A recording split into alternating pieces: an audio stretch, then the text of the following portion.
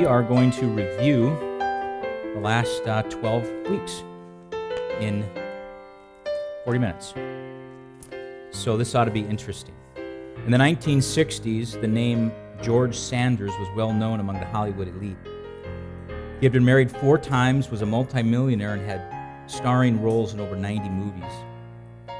On one occasion, he was asked by a movie critic, "Is there any role that you haven't played that you would like to?" Sanders replied, "Well, nobody has asked me to play God yet. I think I'd like to try that." A few months after this blasphemous statement, on April 25, 1972, Sanders committed suicide. His lifeless body was found, and next to it 5 bottles of sleeping pills and a note that read, "Dear world, I'm leaving because I'm bored." In the 1990s, the name Kurt Cobain was well known among the rock and roll crowd. He was the lead singer for the grunge group Nirvana. Though wealthy and popular, he lived depressed. He repeatedly said to his wife Courtney, "It's not fun anymore. We're just not having fun anymore." One spring afternoon, April of 1994, while Courtney was away shopping, Cobain shot himself to death in his bedroom. Kurt Cobain and George Sanders said, "Life is not worth living." But the Bible describes for us a life that is worth living. For Jesus said in Matthew 6:33, "But seek ye first the kingdom of God and his righteousness, and all these things shall be added unto you." I find that one of the hardest things to find in life for a Christian is their purpose. It's hard to find because we're not looking in the right places for it. And so the last 12 weeks have been a deliberate discovery of things in our lives that are obvious that we can find purpose in. And I'm repeating them today because I've said before that if we forget, it had been better as if we've never said it at all. So we must remember our purpose in life. So we're going to start out by talking about the purpose of purpose. I'm going to see how fast I can move. The first lesson we talked about was the purpose of purpose. Purpose is the practice behind the principle. Isn't it always a great joy to find purpose? It's always neat to find the thing that you've always been looking for. And I think in life we so desperately try to find something we're looking for, and it's fun to find it.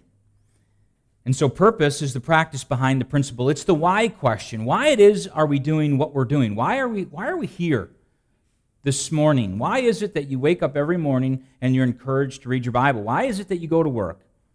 We have to find the purpose to understand the why. It's important to know why we're doing what we're doing. If you don't, you won't be doing it very long. You might be doing it for a little period of time, but you're not going to be consistent about it. So we have to discover that. Paul said in Romans 8:28, "And we know that all things work together for good to them that love God, to them who are the called according to his purpose." There has to be a purpose. Solomon said in Ecclesiastes chapter 3, verse 1, "To everything there is a season, and a time to every purpose under the heaven." You know, finding purpose is really as simple as finding the commands of God. What is it that God has commanded us in the Scripture? What has he said to us that we ought to do? And I tell you, I think it's awful simple, but if I could just sum it up this way, finding your purpose is as simple as finding the commandments of God. What has God said for you to do? Well, let's look at some of these things. What has God said for us to do? We looked, second message was the purpose of passion. The purpose of passion. It's hard to be passionate about something you don't find purpose for. You know what I mean? How do you get excited about something where you don't have any purpose? Why are we here? It's drowned out by emptiness. Passion, I said, creates productivity. Passion creates productivity. The more passionate, the more productive. If you can find your purpose and be passionate, you're going to produce something. There's going to be some results. It's going to be excellent. Passion, I said, is the engine that drives the train of purpose. It's wonderful to have purpose, and if you don't have passion, it's just going to sit there at the station and not move. So we have to understand that this passion is what ignites the fire. We got to get excited about our purpose. Find it, grab it, hold on to it, embrace it, run with it. Get excited about this thing. Passion is powerful. But passion is more than powerful. The passion that we have has to be proper. It has to be proper. I mentioned to you the 80-20 rule. That is that 80% of the results are produced by 20% of the effort. We have to find out what produces the greatest result. We have to have properly applied passion. You can be passionate about the wrong things and not be effective. So we have to have the right, the proper passion.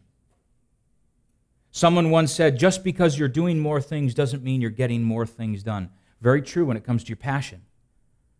Make sure we're doing the right things.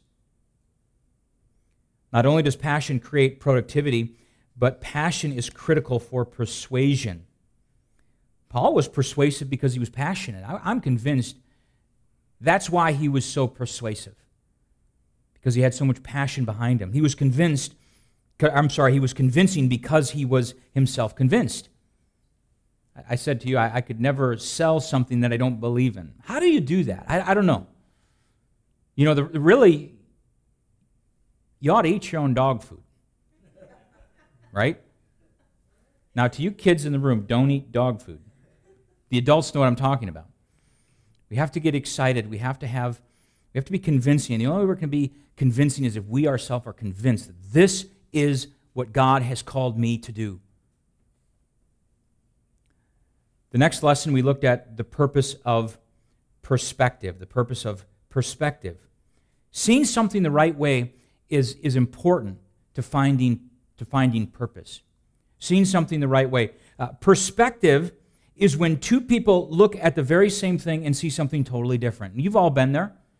You've all done that. You've all looked at something, two people looking at the same thing, and one person says, well, I see it this way. Another person says, I see it this way. That is perspective.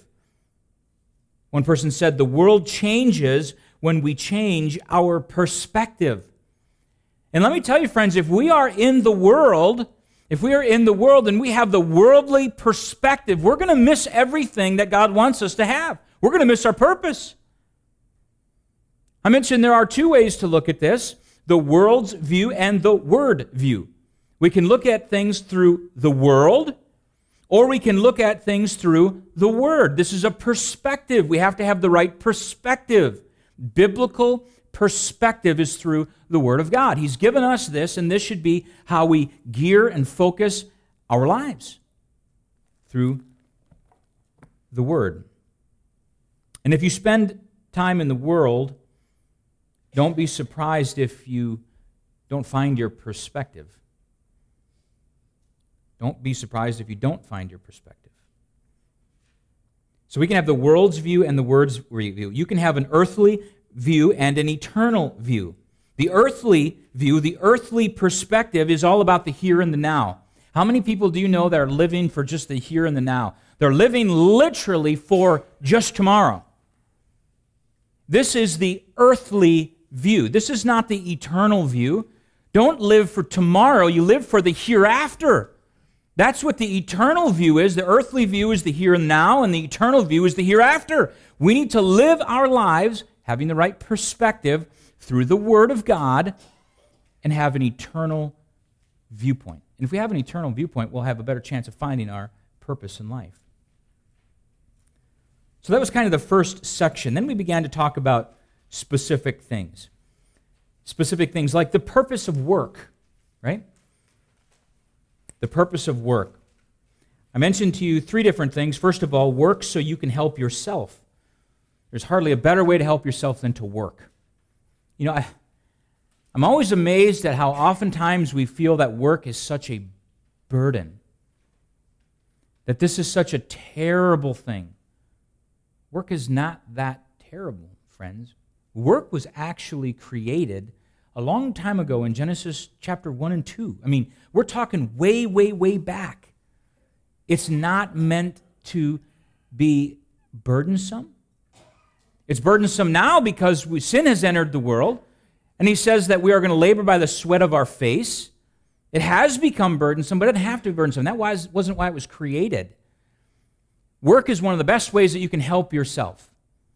It's one of the best ways we can help ourselves. Proverbs 13, verse 4 says, "The soul of the sluggard desireth and hath nothing, but the soul of the diligent shall be made fat." The person who is diligent, the person who works and works hard, they shall be made fat. It doesn't mean obese, by the way. Work is good for you. Well, number one, we need to work so we can help ourselves, but we also need to work so we can help others. Another purpose of work is to provide not only for your family, but also for the needy and the weak. The needy and the weak. Do you realize that all of us, pretty much, have been given enough that we can help other people? We pretty much have been given enough financially through work, and we're going to get into the purpose of wealth here in a moment. But we can actually help other people, and one thing that we can do, one of the reasons why we work is not just to help ourselves, but it's to help other people. And thirdly, we need to work so we can please God. Work so you can please God. Your work glorifies God. In Colossians 3:23, "And whatsoever you do, do it heartily as unto the Lord, not unto men." Oftentimes people work just to please man.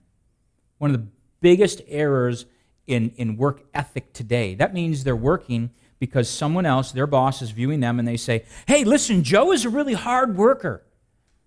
But they're not really doing it to please God.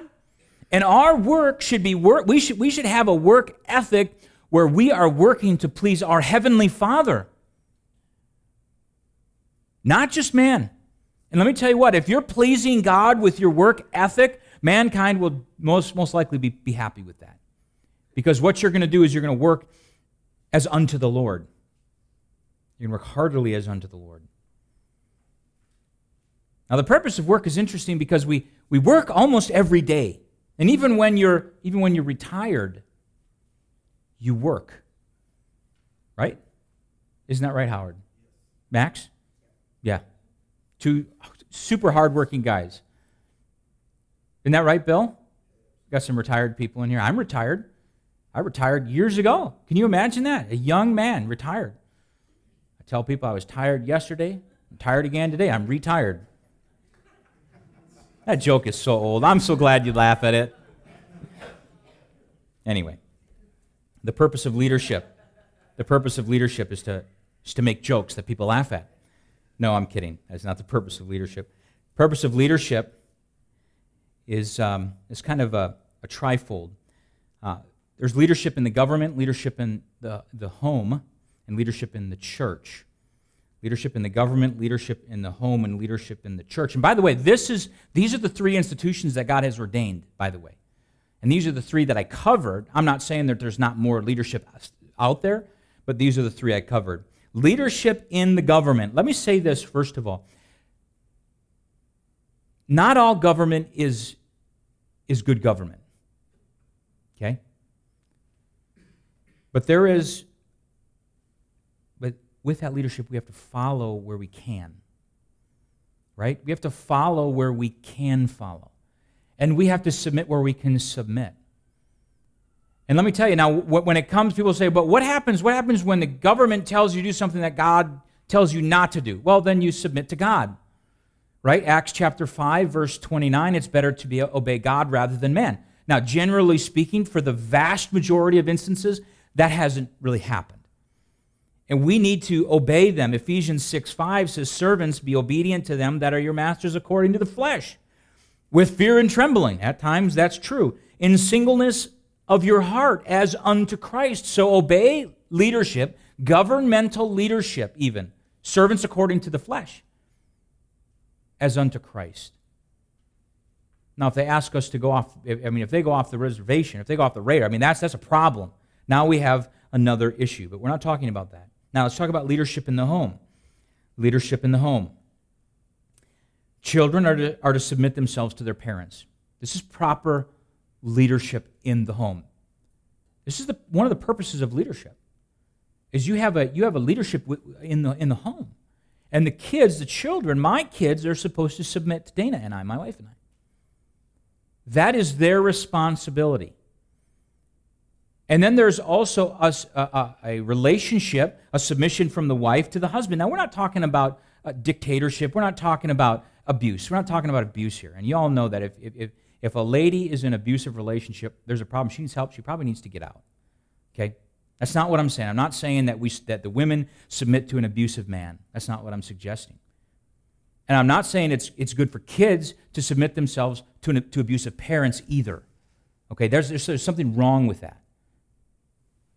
But what I am saying is that the children need to submit themselves to the parents, and the wives to the husbands, and the husbands to Christ. Ultimately, the kids, the wife, and the husband all submitting themselves to God the Father, right? To Christ. Leadership in the church. Leadership in the church.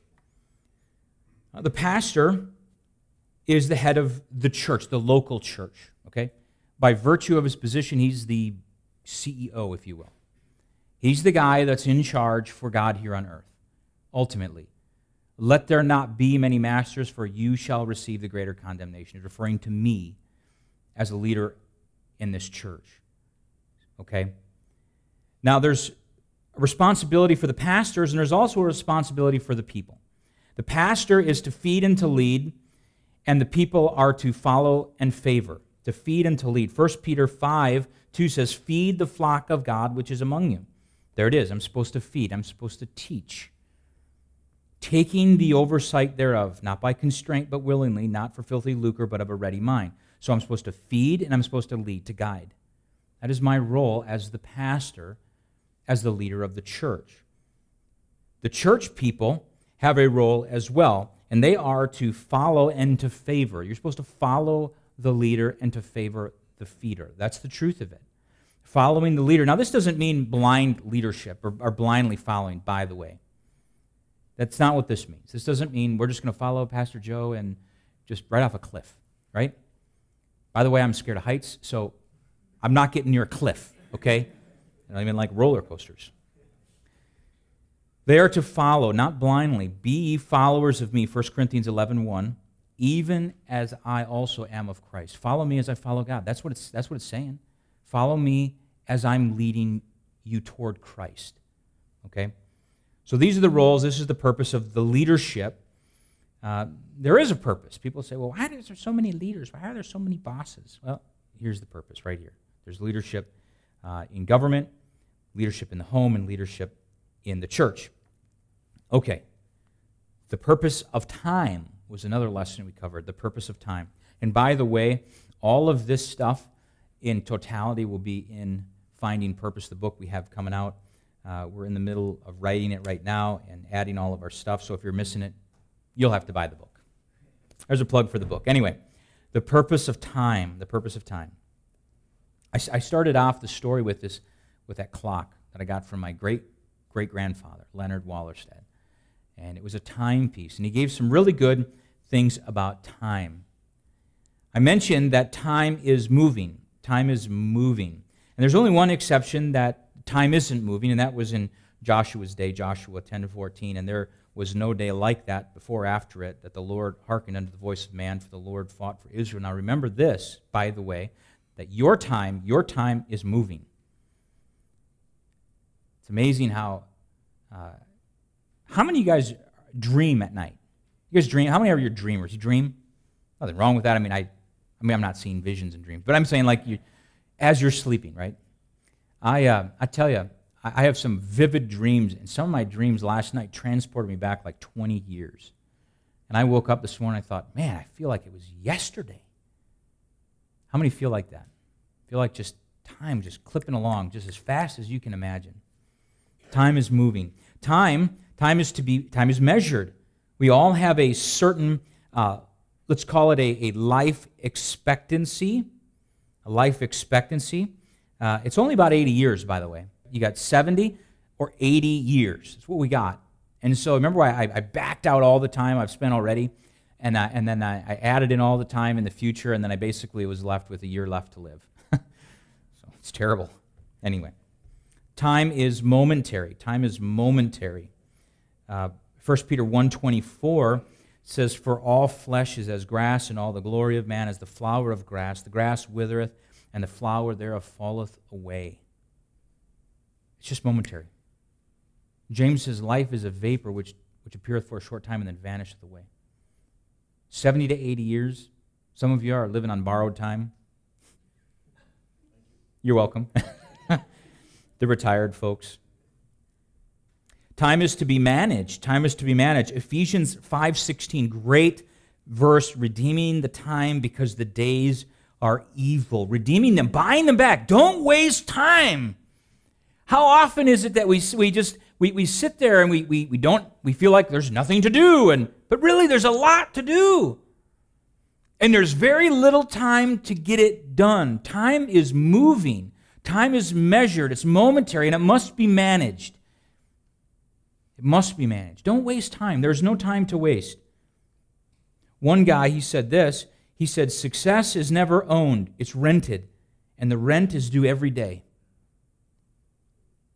If you want to be successful in your life, if you want to find your purpose and do something with that purpose, we got to do it. We got to figure it out every day. There's hardly any time to waste. We talked about the purpose of the church. The purpose of the church. Really important because we're all here in church. We ask ourselves these questions. Here it is. We sit here. What's the purpose of our time wasted here at church, right? So here we are. Here's time. And now here's church. The purpose of church is to exalt God. To exalt God. This is the idea that the church was created to give God the glory. The church is created to give God the glory. We're supposed to exalt God. First of all, this happens when we give Him the credit. Secondly, when we exalt God by being a distinct people. And thirdly, we exalt God by giving Him the preeminence, putting Him first. And when you put God first and you give Him the honor and the glory that's due, you're not wasting your time by coming to church. You're spending it very carefully, and you're redeeming the time. So it's not a waste. But most people who can't find their purpose think that they're wasting their time. Why are we here at church? Why am I wasting my time? What are we doing? What is the purpose of the leadership? What is he up there for anyway? Secondly, it's to equip the people. To equip the people. This is really part of the Great Commission. It's the second part of the Great Commission. We're supposed to preach the gospel and make disciples, right? We're supposed to equip the people. The church is to equip. The church is also to evangelize the world. This is the first part of the Great Commission. Mark 16:15, "And he said unto them, Go ye into all the world and preach the gospel to every creature." I mentioned to you, while evangelism should start local, it should end global. It should start with those people around us in our community, but we need worldwide evangelism. That's what it says here, isn't it? Go ye into all the world. We need global evangelism. All right, the purpose of our faith. The purpose of our faith. We're making headway. Where are we at in the outline? Second page? All right, we got a little bit to go. The purpose of faith. The purpose of faith. Faith, first of all, is our hope. All we have is our hope. All we have is our faith. You know that? In this faith, it says, without faith, it's impossible to please Him. That's all we have. That's why it's important. Martin Luther King Jr. said this. He said, faith is taking the first step even when you don't see the whole staircase. How many of us do that in our daily lives, saying, Lord, I'm going to trust you. I'm going to step out here by faith, and I'm going to step out here by faith, and I don't see the rest of the plan of life, but I'm going to keep taking a step. I'm going to trust that there's another stair there.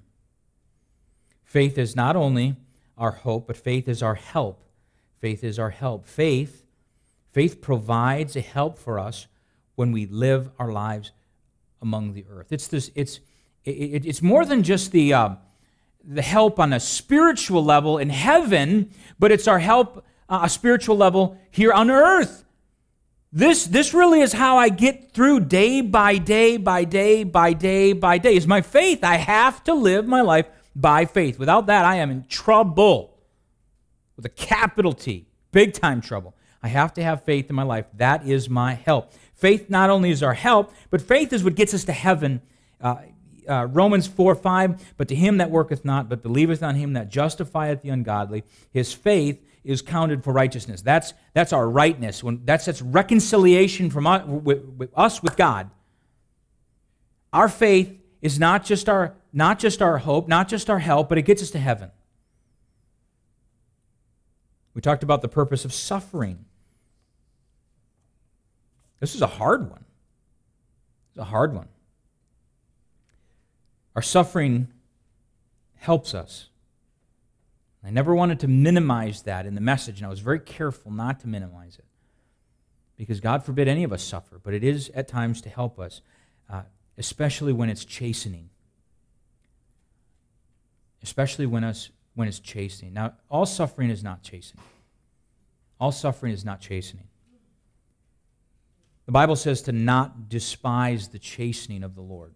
Don't despise the chastening of the Lord. If God is trying to get you right, then that's important that we heed those that chastening and do right by God. Our suffering doesn't just help us, but our suffering helps others. Our suffering helps others. Sometimes the purpose of our suffering is to share with others that are suffering the comfort we experienced while we were suffering. Is to share with them. It's to help them and say, hey, I was going through that trial. Hey, brother so-and-so, sister so-and-so, when you were really struggling, when you were going through that really tough time, I had a similar situation to that.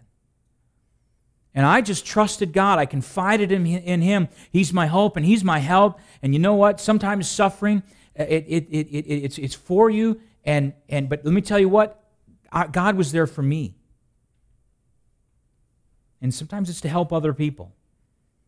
Our suffering also glorifies God. This doesn't mean that He likes it, by the way. Just because our suffering glorifies Him does not mean He likes it. He doesn't just say, yeah, there's suffering down there and I'm really excited. He's not vindictive like that. But it does glorify God. When we get to John chapter 9, we saw the man who was born blind. And when he was born blind, the disciples came to him and said, who did sin? Was it this man or his parents that he should be born blind?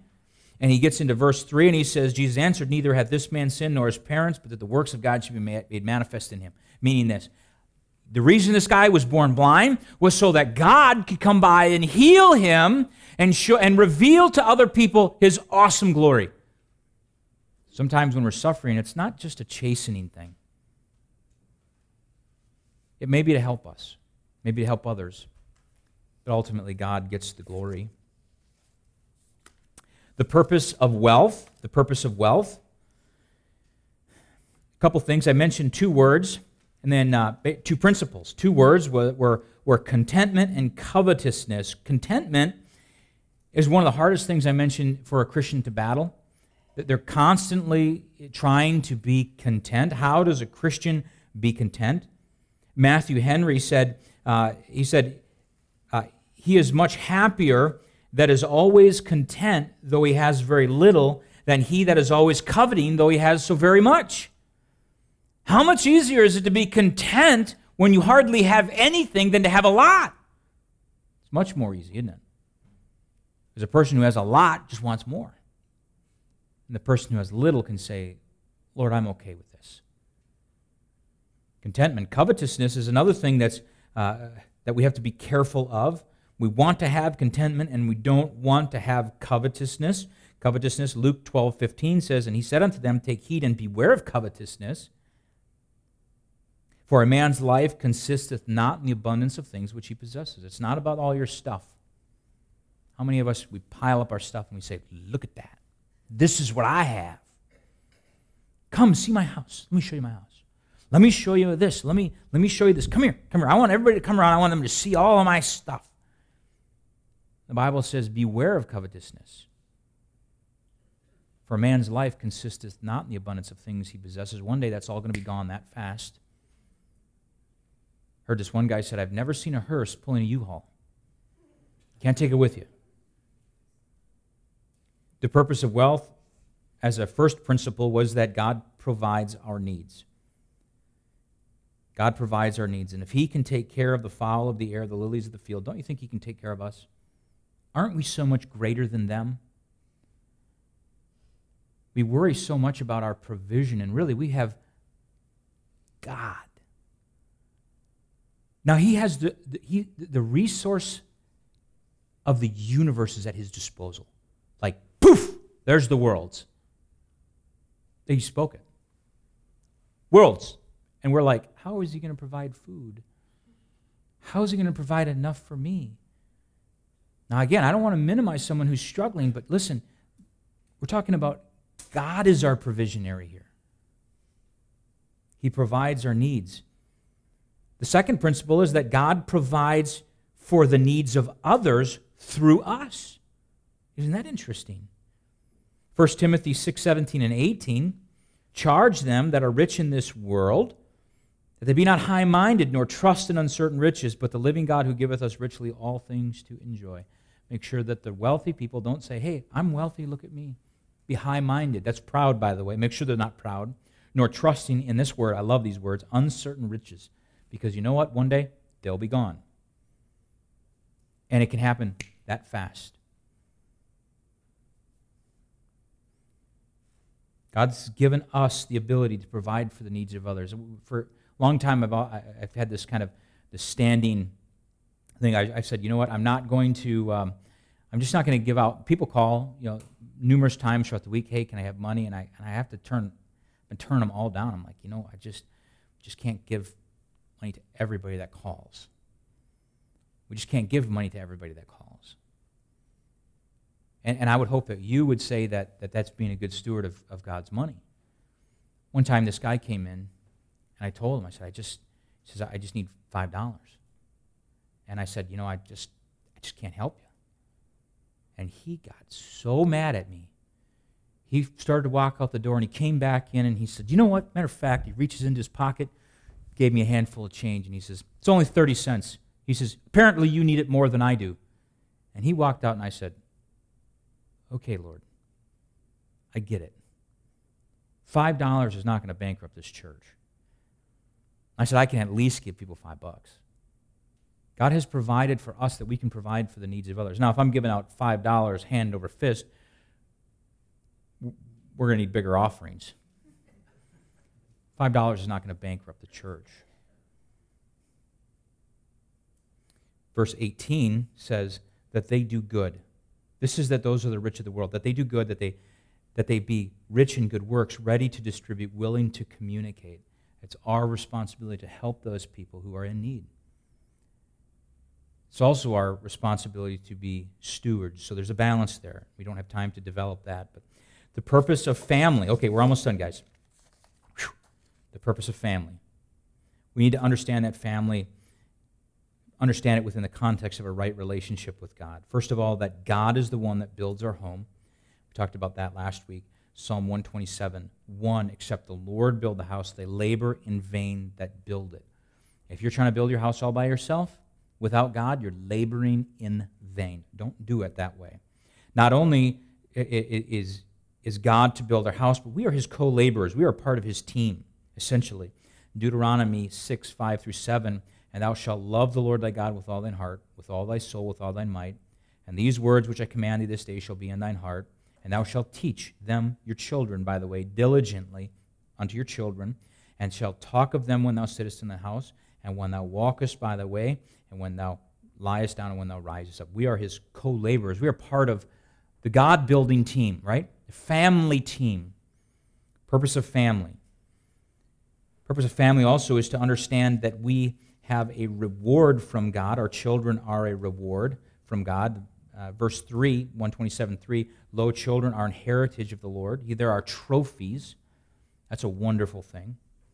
And your wife is a blessing. Your spouse is a blessing. In this context, your wife, Proverbs 18:22, whoso findeth a wife findeth a good thing and obtaineth favor of the Lord. Your wife is a good thing. One person says, we do not live to glorify our families.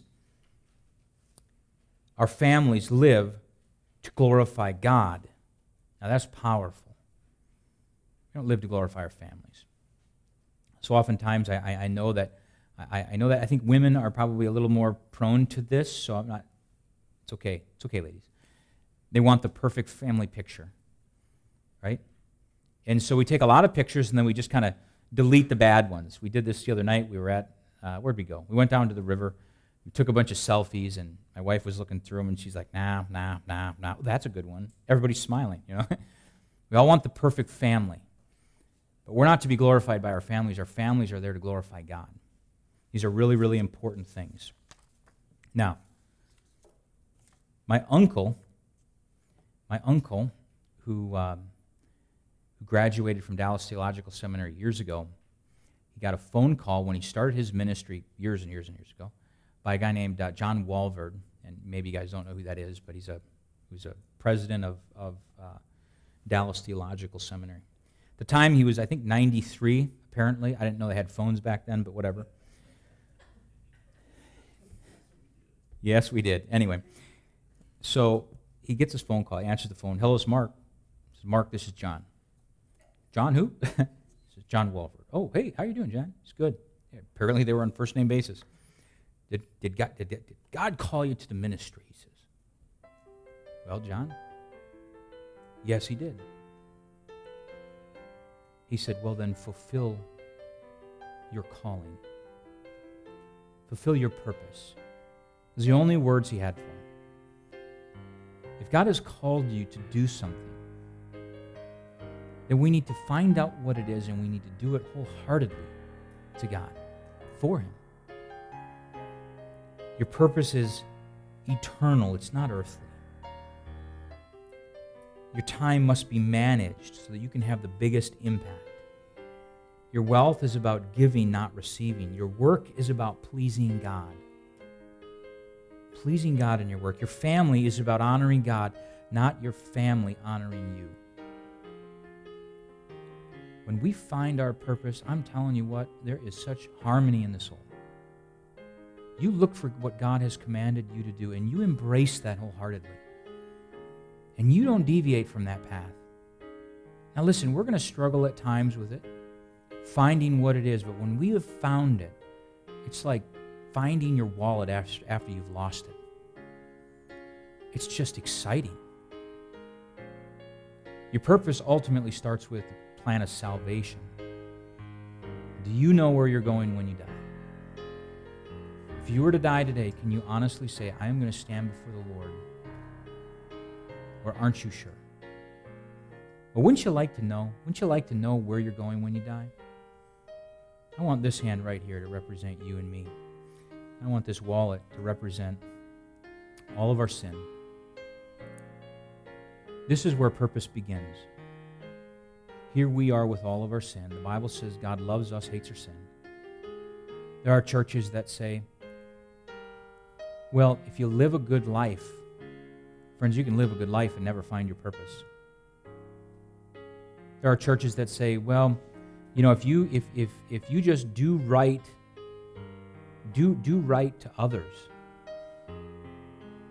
you'll have a purposeful life. And friends, you can do right to others and still never find your purpose.